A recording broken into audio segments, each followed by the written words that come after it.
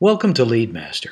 In this video, I'm going to show you how to capture data from the Contact Form 7 on your WordPress website into the LeadMaster CRM. Let's take a look at a Contact 7 form. I'll go ahead and fill this out.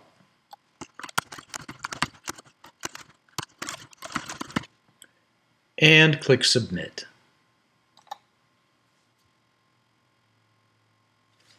Once we see the thank you message, we know it's been sent to the CRM. Let's take a look. So here's the new record in the CRM.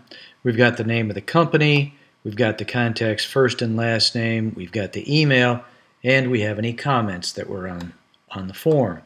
Once this comes into the CRM, you can have an autoresponder go out to John, thanking them for their inquiry, letting them know someone will be in touch with them shortly, etc.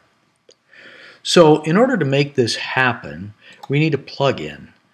Go to the LeadMaster website, go to Support and LeadMaster Help Videos.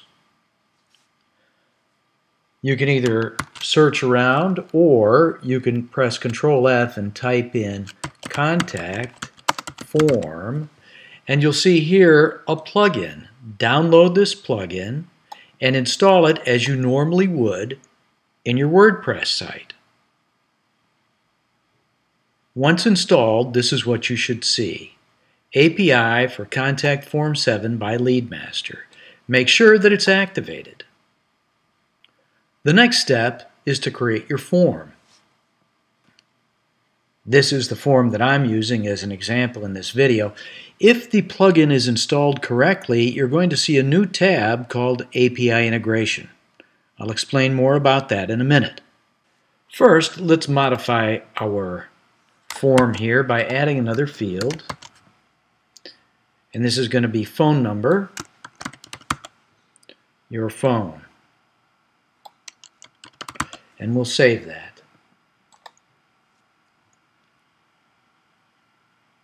Next, I want to go back to the LeadMaster website and get instructions. Go to the About Us, go to LeadMaster Partners, and choose Leads and Lead Providers. Scroll down until you see Integration Instructions. There are several pages of information here. You'll want to familiarize yourself with the entire document, but for right now, I'm going to concentrate on the authentication. In order to be able to pass data into the CRM, you have to be authenticated. You have to have a company ID, a username, and password. You'll get these from your LeadMaster representative. Once you have those, you're ready to begin mapping the data from the form to the CRM. Let's go back to WordPress. So here I am in WordPress. I'm going to click on API Integration. Now you'll notice that this URL matches what we saw in the instructions. Let me flip back there for a moment. It matches this URL right here. What we're going to do is we are going to build the URL. It's going to include what's called the endpoint and the company ID and the username and the password. These can be in any order. Let's go back to WordPress. So here's the first part. I then enter a question mark, and then I begin entering the fields. LP_username equals. And then you'll enter the data that you get from your LeadMaster representative. In this case, the username is test123$. Enter an ampersand between the fields, and the next field is LP_password with an equal sign. And this is the password that you'll get from your LeadMaster representative. Enter an ampersand between the fields and your company ID.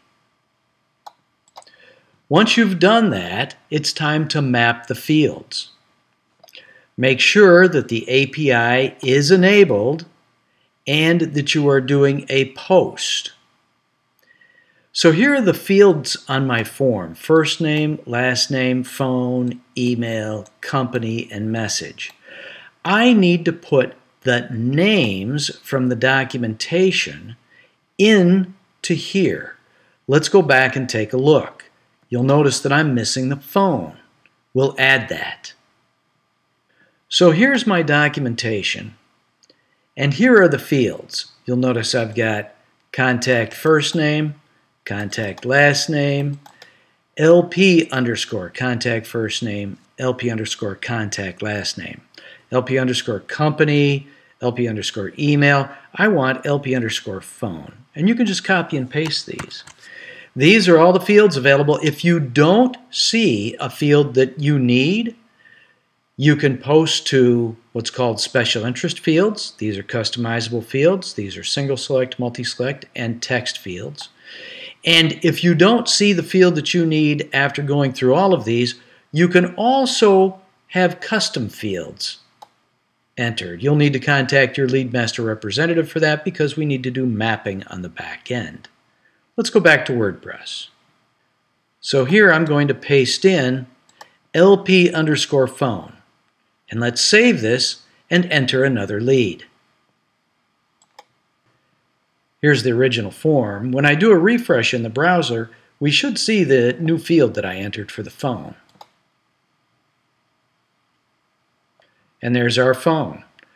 Let me enter some data again.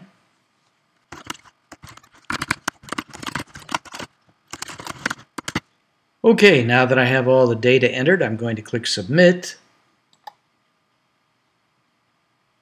Once we've seen the thank you message, we know that the data is in the CRM. Let's go take a look. So here's our new record. We've got the name of the company, the first and last name, the email, and now we also have the phone as well as the data entered in the comment section.